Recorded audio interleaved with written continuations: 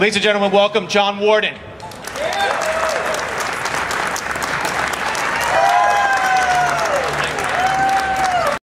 You'd like to add to what Al had to say at all? What Al say?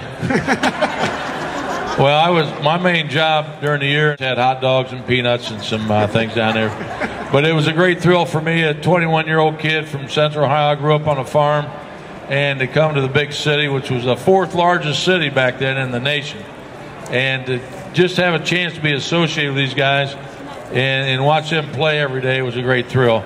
And I've had a lot of people tell me, come up and say, thanks for saving our city.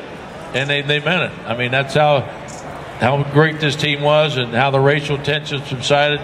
Winning heals a lot of wounds. We started winning. And if they'd had me up in '67, we'd have gone back to back.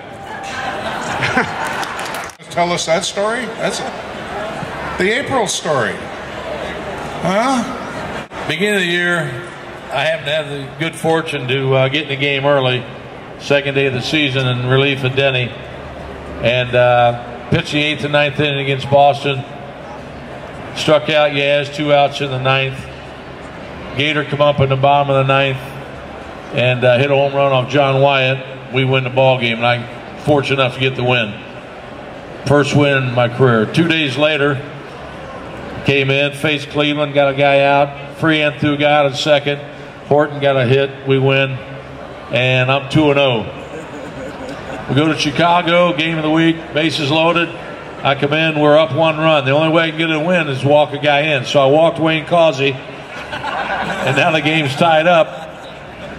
And Ken Boyer's the next hitter, so I thought I'd be out of the game because lefty gets righty. So I looked over at the dugout of Mayo, and he was, how are we doing? And so I guess I was going to throw it.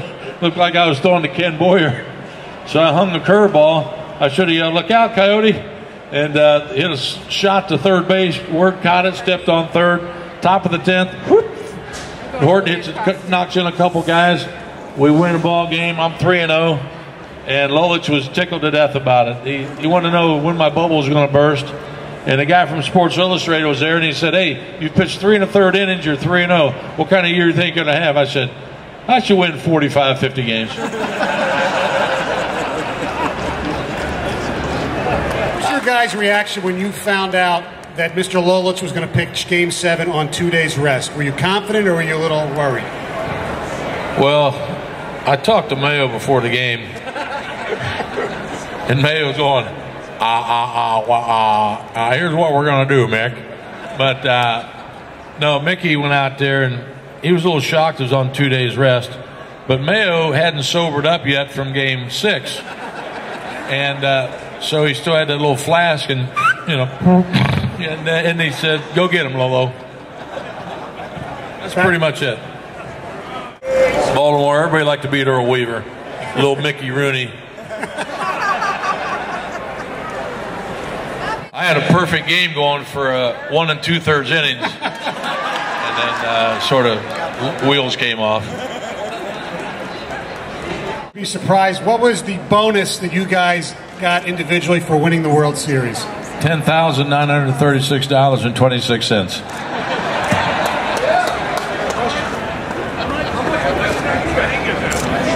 They make that now for $10,936. How much you guys get? They got $8,000. Oh, bullshit. That's what you cleared after it. Yeah, take taxes out. He's from Canada. He's got to count like 1, 2, 3, 4. And no, we didn't take steroids either. Yes. Tell you where they were that year, that week, that day that you guys won. Frequently, I'm assuming.